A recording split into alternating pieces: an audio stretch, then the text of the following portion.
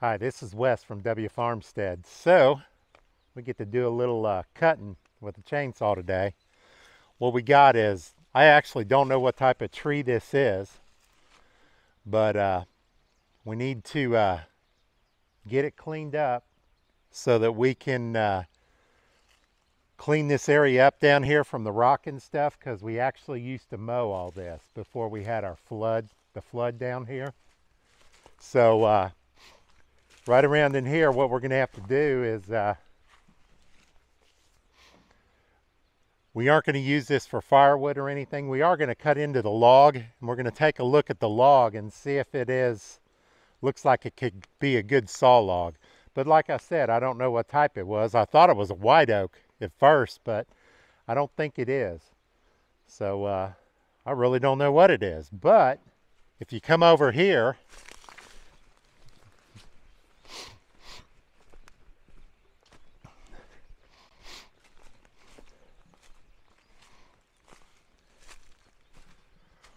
what I'm going to have to be careful of is this tree right here was taken down with this tree. So what I'll do is I'll start cutting from the top down and then relieve the pressure on this and cut this back to here, and then see how it goes up. I don't know if there's enough pressure for it to slam or to go flying up, but it is going to release and go up, so I have to be careful. But I'm just going to cut these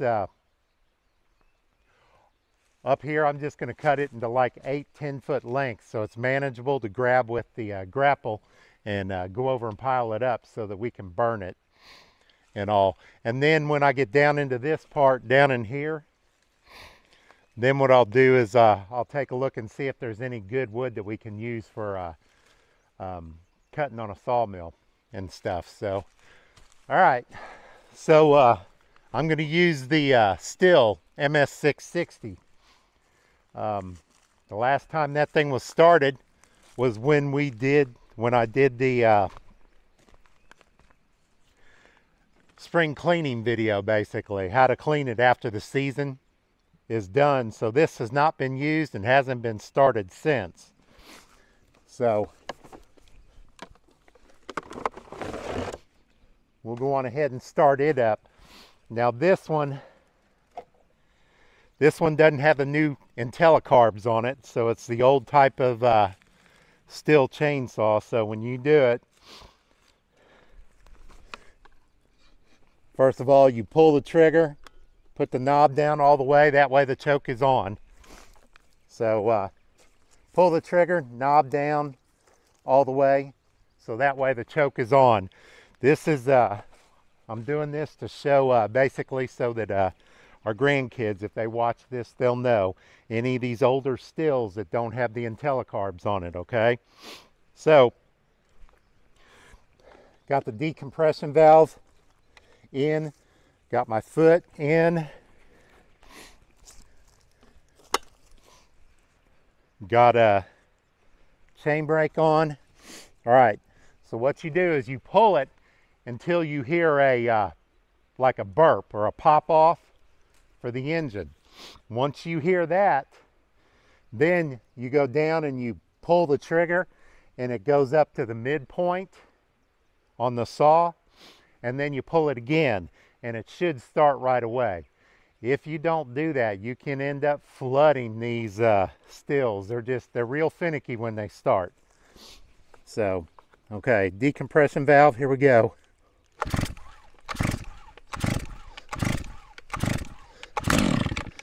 There was the burp. Did you hear it? So I pull the trigger, take it up halfway. Here we go.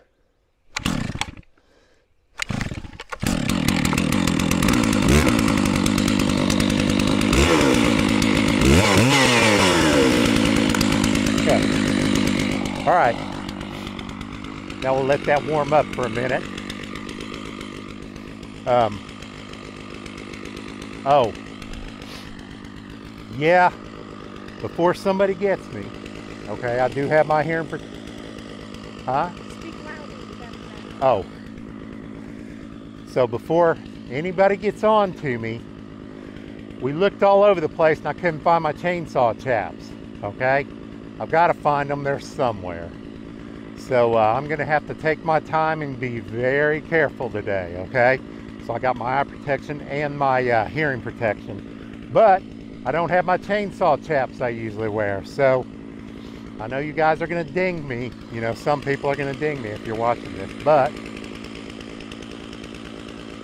we will take our time and be careful. So, all right. So I'm just gonna start. What I'm gonna do is cut these into 8 10-foot lengths so that from the top coming back towards the trunk, so that it'll be real easy to pick up with the grapple over there, okay?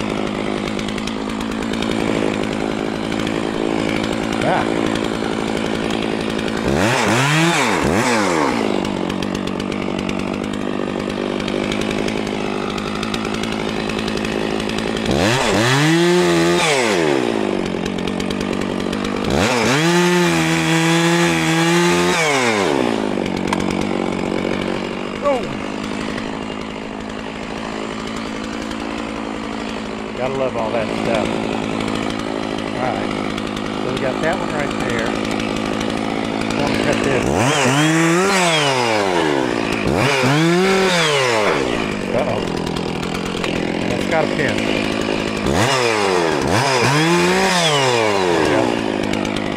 Alright. So.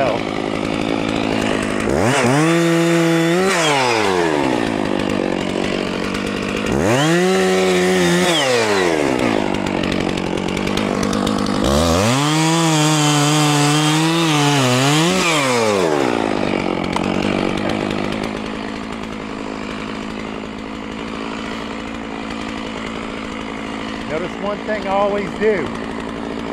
After I get done cutting, I always hit the chain brake on the saw. That way, if you accidentally hit the throttle, it doesn't start spinning, and it's safer that way.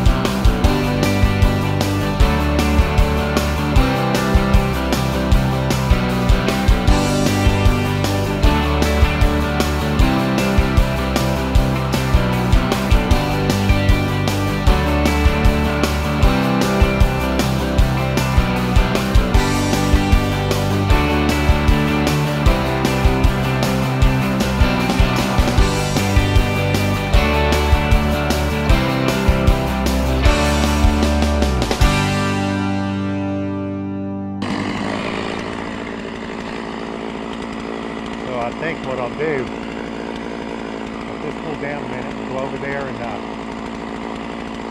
grab the skid loader with the grapple on it and clean some of this up. And then I'll come back to this. Because I can...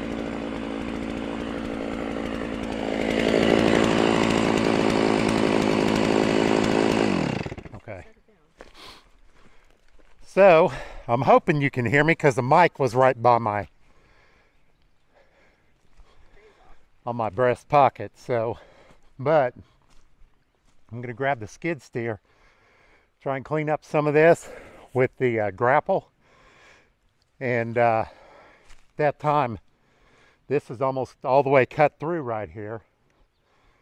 So I'm going to take and use the grapple, and the grapple should push this off of here and release that tree up with the skid steer. So see what happens.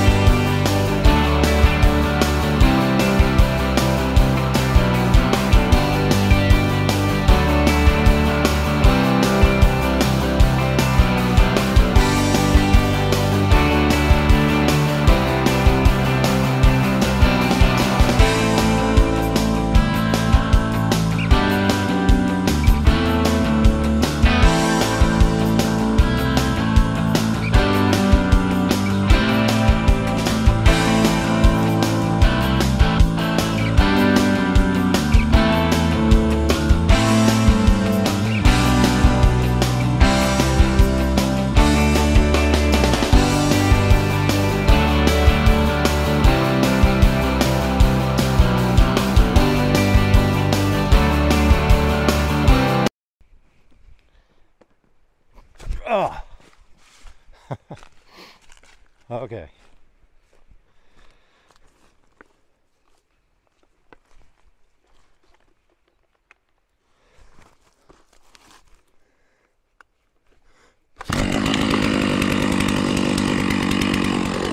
Okay.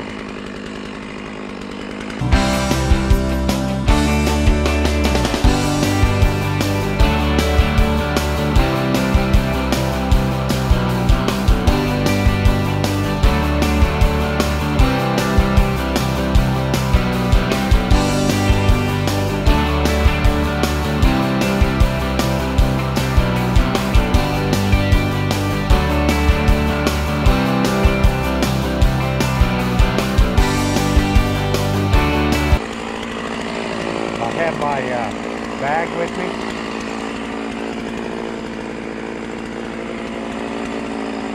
I have my wedges in there. I could have wedged those and cut all the way through, but couldn't find my bag with my tap, so I got no wedges. So that is on. So let's go on ahead and let me see if I can't break them loose with the skid steer in a hurry. There is something I'm going to have to do coming up. Thank you. There is something I'm going to have to do coming up on this skid steer, or on this Jenkins skeleton grapple. I need to take these side pieces out so it opens up the mouth of that grapple.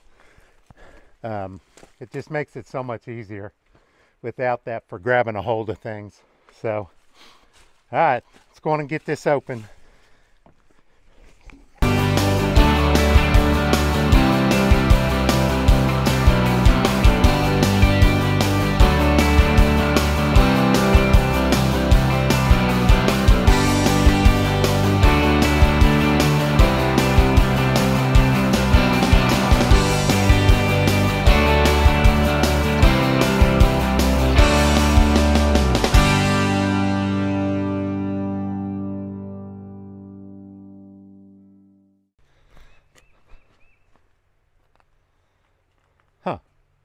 That may be okay for a sawmill, this side. Huh.